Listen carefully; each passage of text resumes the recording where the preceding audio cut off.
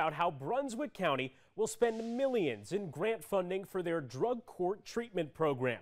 Drug court is an alternative to criminal punishment for people with substance use disorders. Courts allow people to enter a long-term treatment plan to hopefully break the cycle of drug abuse. WECT's Ashley Balsavius went to treatment court today and spoke with county officials about how this funding will help those who struggle with substance abuse. Ashley, what will this funding be used for?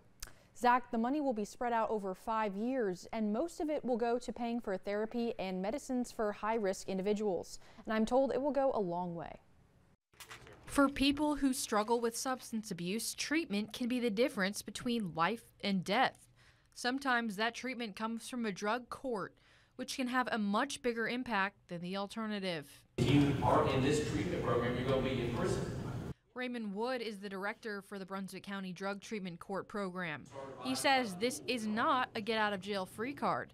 It's a pathway to a better future. We want to put individuals back into the community with skills to be able to overcome their addiction. That doesn't happen when someone struggling with substance abuse goes to jail without addressing the underlying problem. If they've suffered from a trauma and never really dealt with that, we try to provide them different types of trauma treatment so they can deal with that trauma or deal with whatever may be causing them to get into the substances. But the recovery process is not cheap. That's why those in Brunswick County are grateful for a $2 million grant to help the treatment court run for another 5 years, and maybe longer. I think treatment court is an amazing addition to the recovery environment, and I think if anything, maybe we should increase access for clients.